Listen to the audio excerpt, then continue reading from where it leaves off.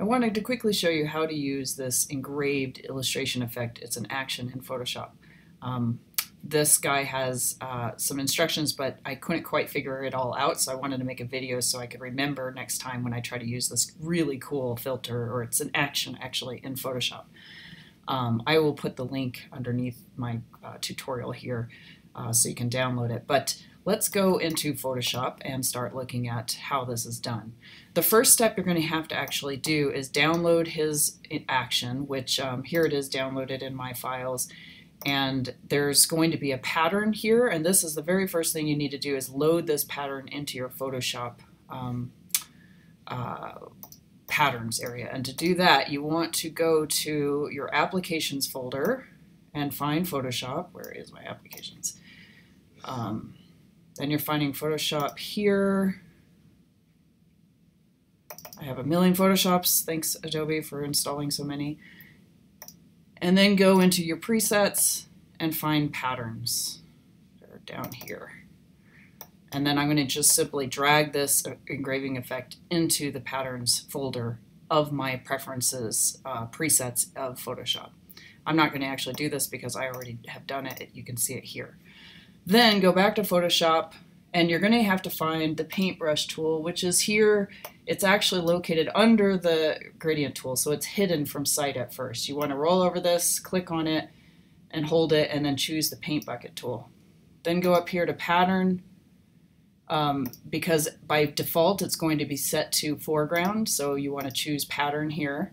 And then these are already loaded in here, but if I wanted to load them, which they're not going to actually be here by default, even though you put them in your presets folder, you want to come to this little settings icon here and then come down here to the effects. It will show up here because you've already loaded it into that folder.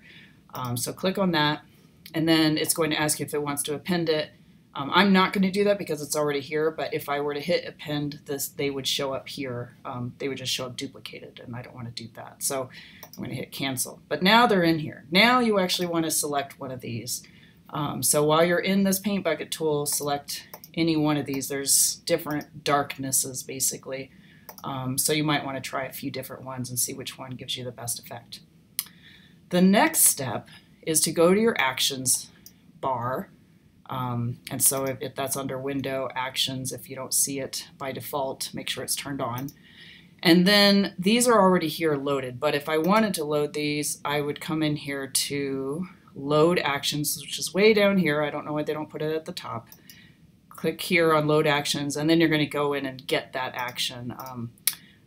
Here's my new one. So here's that action that I would load, and I would double click on that and it would load. I don't actually want to do that because I have already loaded them, but here they are here after they've been loaded.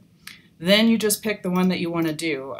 We'll just try heavy, and you have to actually expand this little folder and then put that here so that it's available. And you want to click on one of these because this little play button isn't available if you have the main folder selected. So click on one of the individual ones.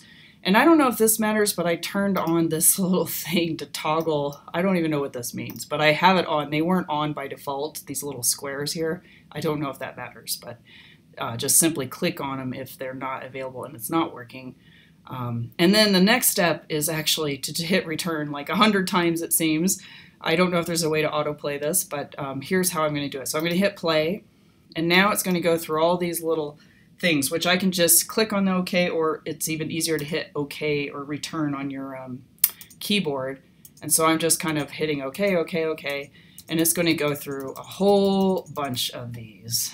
And just keep hitting return until you get to the end.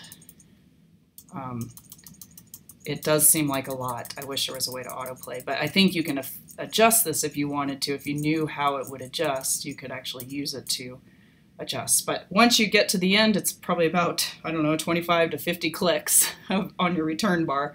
Then you get the final result, which is this engraved style look. So here's another example of one to show you kind of how different things look different. And you can also try the different patterns too, so that just go back to your little pattern thing here and choose different ones if you feel like it needs to be darker or lighter.